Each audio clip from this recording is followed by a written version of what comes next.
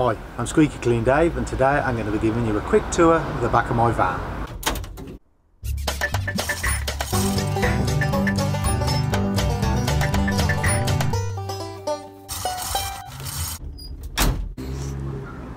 So there's the back of the van.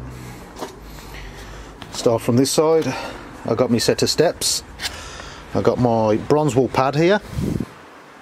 My poles are set in a bit of gutter that I've mounted onto the side, and that just keeps them straight. I've got a Harris pole there for cleaning gutters and an extension pole there to go on my SLX. I've also got a pole there with a DA component spray nozzle on it for when I'm using chemicals, and a quick lock attachment there so when I'm using my doodle bug with a scraper on it or pads on it. Got the steps there. Most important thing I think is Doofus, my K9 security unit here. He always lets me know if anybody's around near the van at all. Stops people from coming in when the doors are open. If I drop down, I've got my 2 pumps there. I only actually use the one at the moment, but it is set up for 2 people. Next to the pumps, I've got my digital TDS meter, and then this here is a thermometer telling me my water temperature in my tank. So when I've got the immersion heater on, it tells me how warm it is. Drop down, the 2 flows come from around the side where they're fed from the tank, and this one at the moment I've got a filter on it. The other one hasn't at the moment, but that's something to be fitted in the future. Come over to the side here. I've got my shelves. At the top there I've got all my chemicals. Next shelf down I've got spare brushes. This one here I've got scrims and spare cleaning pads and a couple of high-vis vests, and then a spray bottle for spraying small jobs. Hand tools, bigger tools, that's plumbing, and that's brushes and electrical. Coming back out, I've got my hose reel here. It's my DIY powered hose reel. If you haven't already seen that, have a look at that video. It's been quite good. Now on the side here I've got 2 switches.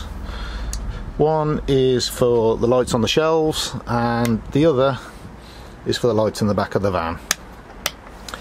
Coming down from the switches, I've got a voltmeter which tells me the power in my battery, so you know when it needs charging. Although it is on a split charger, I do give it a charge once a week just to keep the power up, because I only do short journeys. I've then got my fuse box.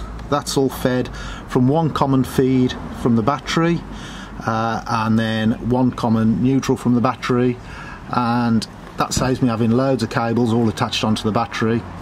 It's got 6 ports in it for all the different fuses, and then when one of them goes, it'll actually light up a little LED light there so you can tell which fuse has gone.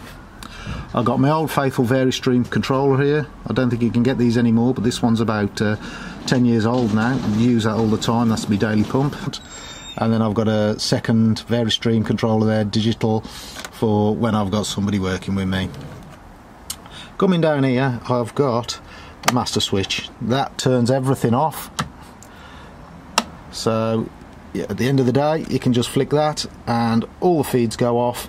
That's wired straight into the fuse box. Everything goes off, so you've got no drain on your leisure battery. So thanks you for watching. Hope you found it interesting.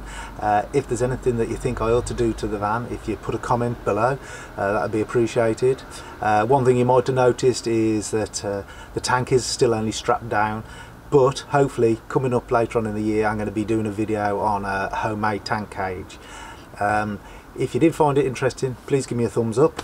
That'd be very appreciated. And if you enjoyed it, subscribe to my channel, and if you hit the little bell icon next to the subscribe button, YouTube will notify you every time I release a video. Thanks for watching. Bye for now.